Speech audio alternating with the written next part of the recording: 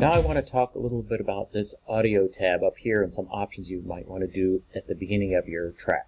So typically we're in the video editing tool where you'll see transform and crop, and the next one is color adjustments, and the third one here is audio. You might see a fourth one at sometimes if you have special effects.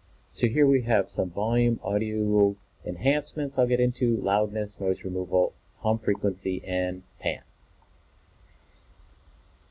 There's a couple ways to change the overall volume of your whole piece. So one common way is to just drag on this little yellow line in your audio track, though it's hard to get exact numbers. You can also come up here to the volume and drag that up or down, and this little arrow resets it to 0, 0, which is the original audio. We talked briefly about how voices and instruments have different pickup patterns. That's your equalization. So if I click on flat, I can do voice enhance, let's say, and then click on the little mixer. And here I have an equalization curve where I can take each range, like this is human speaking range in here, and boost it up or down. So I'm going to play a little loop and make some changes. Hi, my name is David Ed. Hi, my name is David Ed. Hi, my name is David Ed.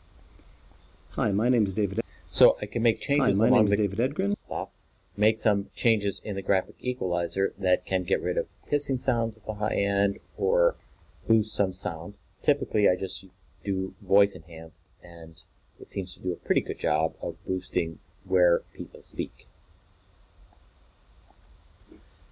The next one is audio analysis. So if something sounds weird, I might click on this little magic wand and it might decide as you're analyzing it if anything needs to be done. In this case it says it's fine, but it might add loudness, which if I press play now.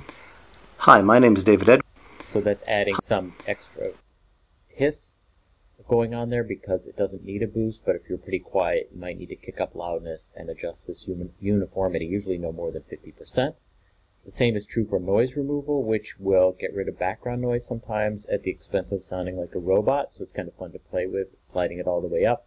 Hum removal, especially if you're here's some hum coming from the power source. That's pretty rare for us. And the next one down here is pan. So right now it's not panning left or right, but maybe you want to have your voices come from different speakers. So I can change it to stereo left right at this point. And then once I blade it into different sections, I can make one character be more to the left and one character be more to the right, just to make it more interesting to hear.